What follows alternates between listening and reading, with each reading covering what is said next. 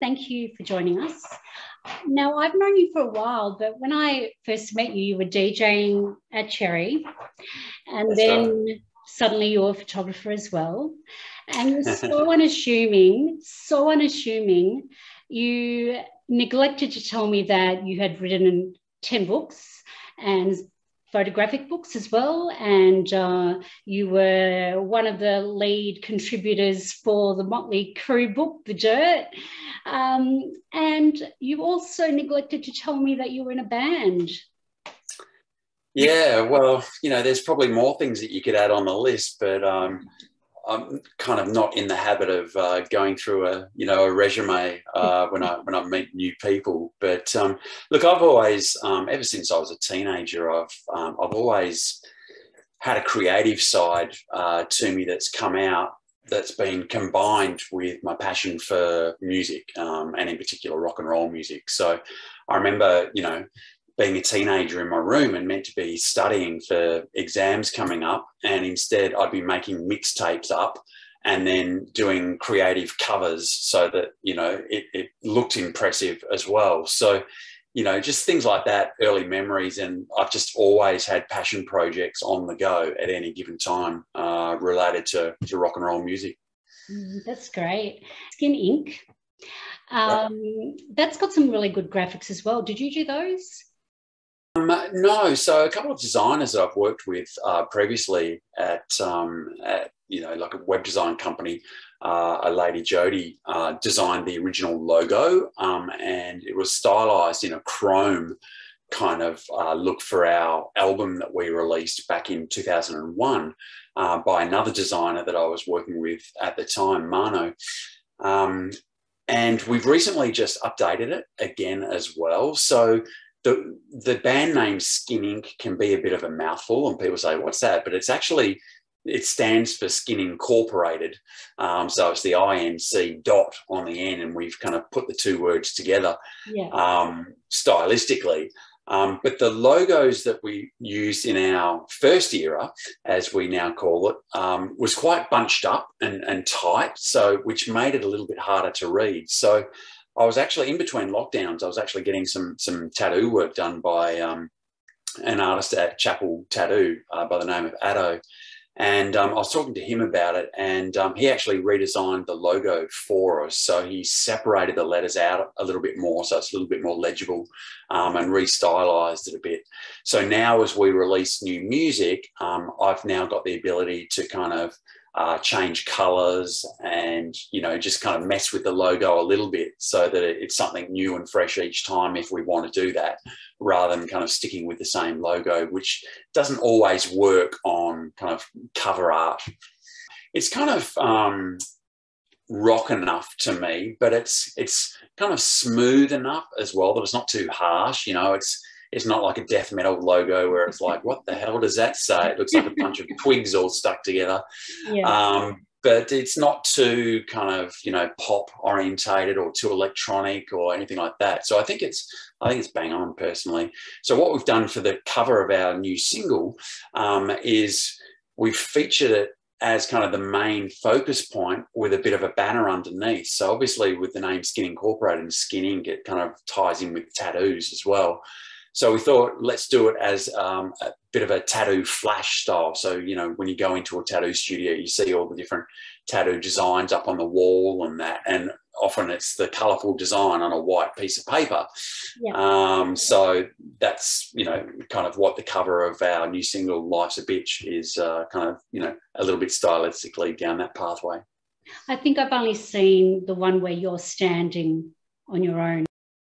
Yeah, so as we were filming the video, the photographer, Rom, he just took a couple of still shots of me and sent me those through. So just to kind of give it a little bit more, I use that in some of the promo as well, just to give it a bit of a meaner edge. Good. Yeah, we're really happy with the way that, the band is being presented. I mean, we've always tried to do things as professionally as we can, obviously on a budget, using the kind of resources that we can and access to different contacts in our network to kind of collaborate and work together. And, we're quite happy with the way that, the band's being presented out there to people. Yeah, and you mentioned the first era earlier, and you've got your Japanese limited edition. Yeah, we had a bit of fun with Japan. that. Look, Japan's one of my favourite countries. I've been fortunate enough to visit, the fine land there about 10 times, and it's one of my favourite places to go record shopping and stuff like that as well. So we want to kind of tap into that market a little bit as well, and eventually our kind of big, hairy, audacious goal would be to do a tour of Japan and play some shows over there for some fun. So when we reformed after a hiatus of only 20 years, we decided that, whilst we worked on new material and came up with new music for people to enjoy, that we would go back and re-release our back catalogue of our first EP and our album that, were released kind of at the turn of the new millennium.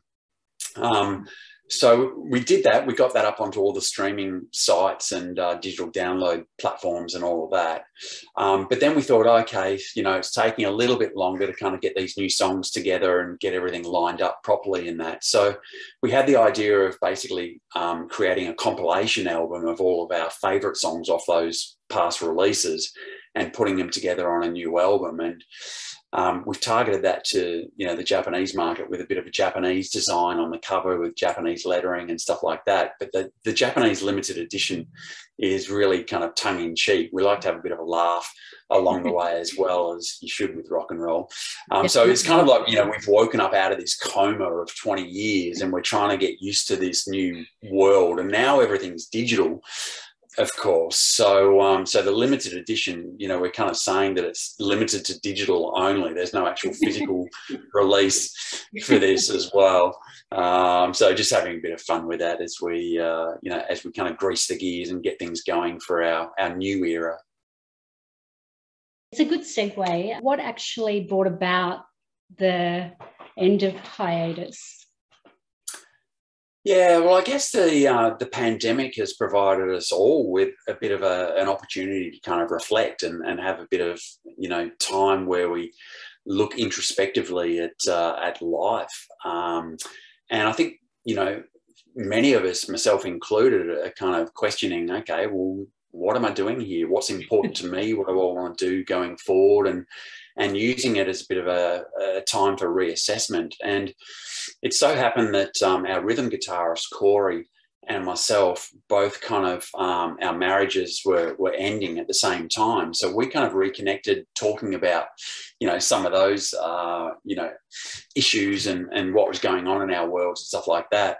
And look, all of the band members, we've always been friendly. Like, the band ended on good terms. It was just the circumstances that ended it, rather than, the classic, musical differences or anything else nastier. So we've always had a healthy respect for each other and for what we did and created. And, we always said that if the opportunity presents itself again in the future, then, let's consider it. So, we got talking with some common interest again. And also at the same time during lockdown, I started doing a bit of singing again, with a bit more time on my hands. I was like, let's just mess around here. So I started just, singing over some kind of, very guitar orientated karaoke versions of songs that I'd download off iTunes. And then, I bought a new, condenser mic, and just using GarageBand software, and just started playing around with recording some vocals over the top of that and playing around with some of the software that's now available these days and figuring all that out. And it's like, okay, I can actually make some stuff work here. So I was telling the guys about that, and they're like, all right, well, maybe we get together and we can write some new songs and send them over to you in Melbourne, because they're all in Perth still. Yeah. It's a breeze using the technology. It's really quite good fun. You've got the single coming out this week, this Friday. Yeah, that's exciting. It is indeed, to have some brand new music after 20 years. It's like, wow, okay. Yeah, I just want to go back to your first EP. We're going to ask about the little collector's edition. Yeah. Yep. So Look, as I mentioned earlier, we always like to have a bit of fun and, and be a bit tongue in cheek. And we're all kind of Kiss fans as well. And that was kind of one of the things that brought us all together. And, Kiss are the masters of kind of, merchandising and licensing and, having a lot of crazy ideas and stuff like that. So we've kind of drawn on those influences of some of those types of bands. So what we did was when we launched our first release, our Love Me Tomorrow EP, we had a limited collector's edition where those that purchased it would not only get the CD signed by everyone in the band, but they could actually get their own piece of the band. And by that, as I was getting some tattoo work done, at the time I was collecting all of my scabs as the tattoo was healing and keeping those. And after a little while, I amassed a bit of a collection. So we were dropping a little scab into a little plastic bag, in the limited collector's edition where they actually get a piece of the band as well. So my DNA is kind of spread. So, yeah, that was a bit of fun at the time, and it's still got some life in it now. People are kind of, interested in that as a bit of a crazy thing. I haven't heard of anybody else ever doing such a thing. It probably wasn't really legal in terms of some of the laws, but, whatever. But you're in Perth, so it's okay. The most isolated capital city in the world. So, I've gone from the most isolated capital city to the most lockdown capital city now here in Melbourne over the last couple of years. So, crazy times. And you were in New York as well, which was so different again. Yeah, that was a little while ago now, but I spent 3 years living in New York City, and that gave me a lot of fantastic rock and roll experiences as well, both as a punter going and seeing gigs and, going to kind of some of the events over there, and as a photographer, both, at kind of red carpet events and live shows, and also backstage as well. I photographed a number of artists backstage in 2013 and put together a coffee table book of my photography with Guns N' Roses tour photographer, a friend of mine, Jason, and we put that together in 2013 and, had a blast doing that, hanging out backstage and stuff like that. So that's got one of my favourite covers. Yes, with Orianthi. Yeah, she's a sweetheart. Fantastic player. Yeah. Well, thanks for having me on. It's my scene, and I try and help out and contribute where I can as well. And I think, the work that you do is fantastic at kind of supporting the scene across multiple angles. So it's great to be on and share a little bit about, the exciting new music. We've got our new single, Life's a Bitch, it's called, coming out this Friday. And I guess the song's really, about, it's a little bit about a working class song where, as just ordinary people, we're trying to get ahead in life and do the best that we can, and have as much fun along the way. But no matter, how hard we try and how good it feels like we're going at the time, shit happens in life, through no fault of your own. Things are out of our control, and, the rug will get pulled out from under your feet, whether it's, a relationship, or whether it's your work, or, a whole pandemic situation going on in the world. And what can you do?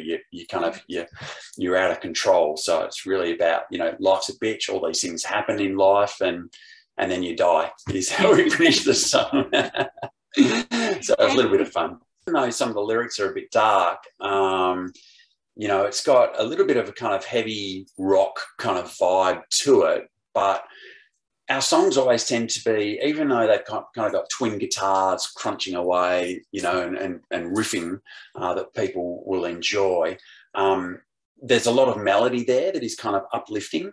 And I guess that comes from, the music that we've loved growing up, 70s rock and 80s kind of hair metal and stuff like that. There's kind of those anthems that are uplifting, and that's one of the things that we like about that kind of style of music. So even though some of the lyrics are a little bit kind of dark, I guess it's basically saying, look, life's a bitch. There's nothing you can do about it. So just deal with it, because it's the way it is. Yeah, just rock on.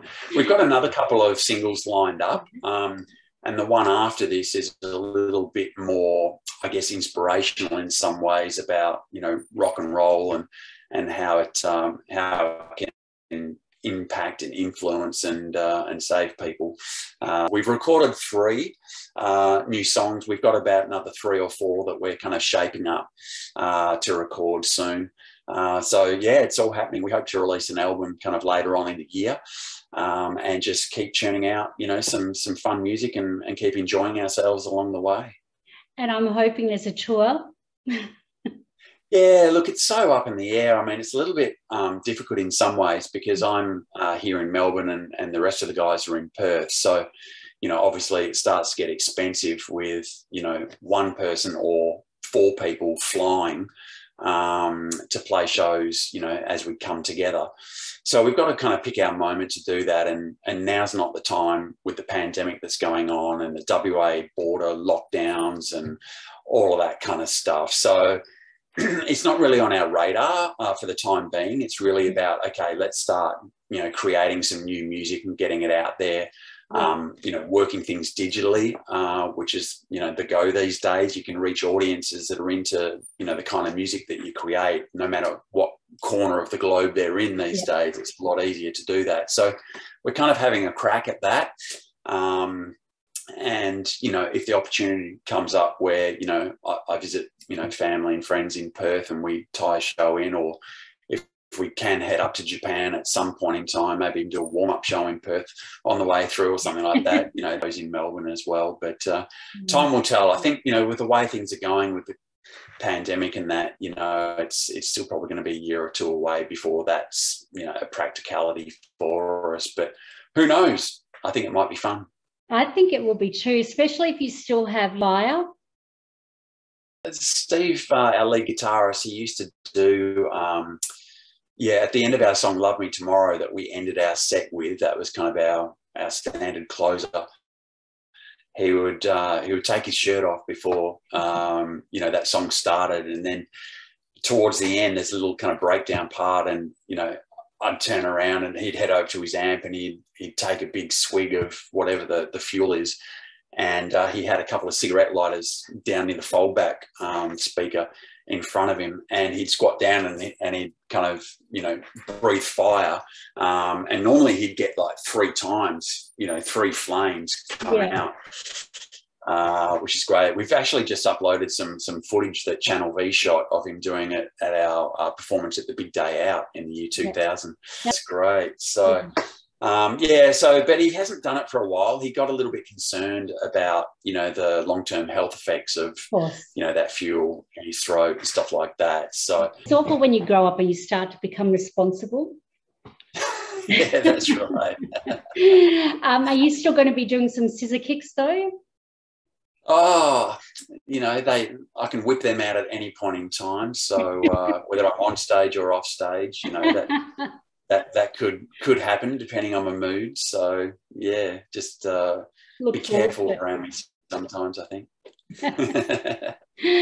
Thanks so much, Paul. Good luck. Yeah, thanks very much for that, Mary. Yeah, we're going to release the single on our website, which is SkinIncRocks.com, and also on our Bandcamp page. You know, hopefully it'll be up on, you know, Spotify and iTunes and, you know, Apple Music and all the other sites as well by then. But first things first, we want to make it available to people so that they can download, you know, the song from our website or from Bandcamp, and we'll have the video on YouTube available on Friday, ready to go as well.